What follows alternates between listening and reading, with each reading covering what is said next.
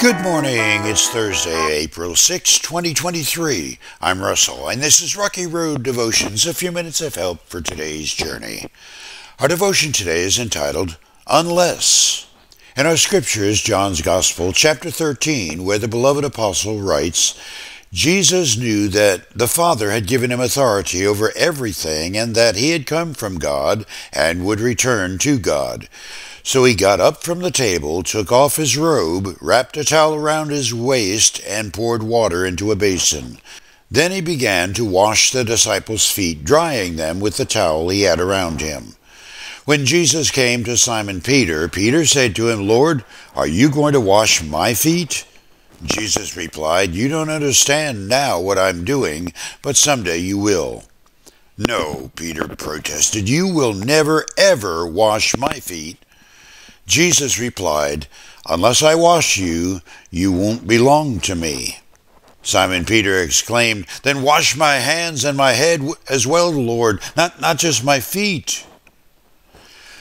Peter's refusal at first wasn't a matter of control, it was just the opposite. Peter knew himself to be unworthy to be served by Jesus. Jesus was holy.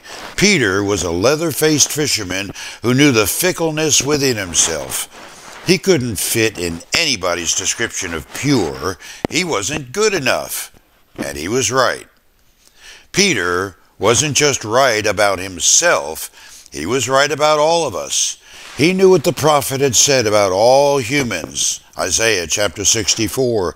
We are all infected and impure with sin.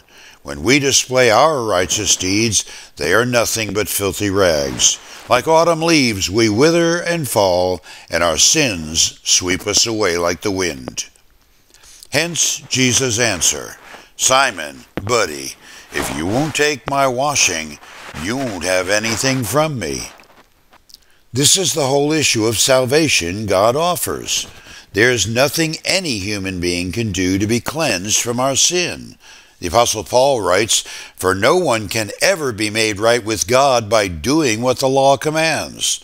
The law simply shows us how sinful we are. God specifically said no human being still practicing evil or having refused Christ will be allowed entrance to the New Jerusalem, which is heaven. Revelation chapter 21, Nothing evil will be allowed to enter, nor anyone who practices shameful idolatry and dishonesty, but only those whose names are written in the Lamb's Book of Life. The Lamb's Book of Life is the account of everyone who accepts the cleansing from sin which Jesus offered by virtue of his death on the cross. What Jesus taught his disciples in that upper room, particularly Peter, was a metaphor. He washed their feet, and it represented the washing of their hearts that he would do the next day. What looked like the greatest failure in history, a would-be, quote-unquote, Messiah, hanging naked, bloodied, beaten, and stone-cold dead on a criminal's cross, would be his offer of eternal, internal cleansing each of us needs to be right with our Creator. Jesus told Peter, and he tells us, Unless I give you this cleansing, you'll never be mine. You'll not be in the Lamb's Book of Life. For you today, I've known many people who hesitated to accept Christ as Savior because, like Peter, they knew how unworthy they were, uncertain they could live into God's ways. And that is the very first step in the process of inking your name in His book. You must repent of your sins.